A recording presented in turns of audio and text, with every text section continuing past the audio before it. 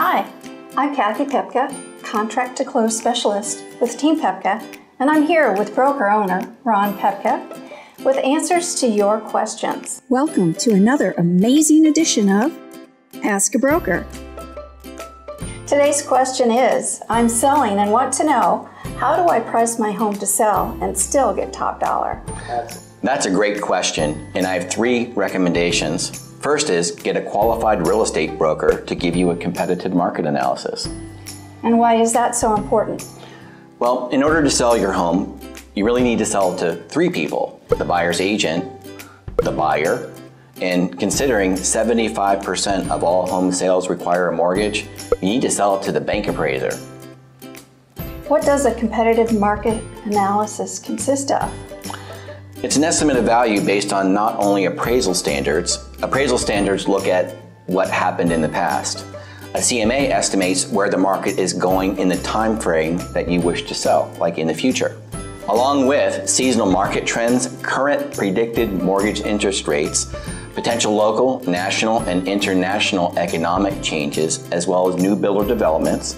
All those items are analyzed to determine current inventory and predicted inventory within your price range. Okay, can you simplify that for me? Sure, absolutely. I mean, really, our goal is to simplify the real estate process. You want to get it sold, right? Right. In order to get it sold, we need to have a contract. True. In order to get that contract, we need to have an offer. Yes. Right. In order to get the offer, we need to have an in-person showing by a qualified buyer. True. Right. If we have the home priced correctly, in a normal market, we would want at least 2 showings per week and multiple offers within 21 to 30 days. Selling within 30 days sounds pretty exciting to me. Yes, a properly priced home should sell within 30 days, and you want it to for a couple reasons. Number one, being on the market can be just an awful experience. It's like being in a fishbowl. Your number 1 responsibility as a seller is to brush up on your magic by making yourself disappear whenever a buyer comes along.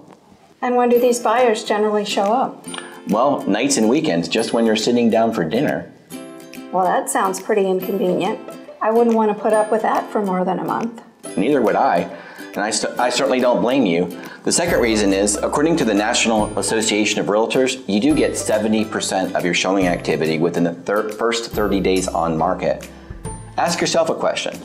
If you were a buyer and you were looking for a home and you saw a home on the market for 4, 5, or 6 months, what would you think about it?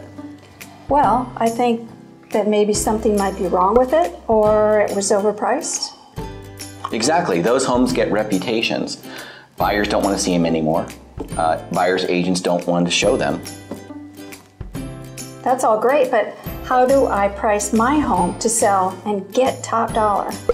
Contact us today to set up a consultation. We'll do the research, make recommendations, and adjust if necessary. That's great advice. How did you get to be so smart? I have great teachers, one of them being you. Oh, stop.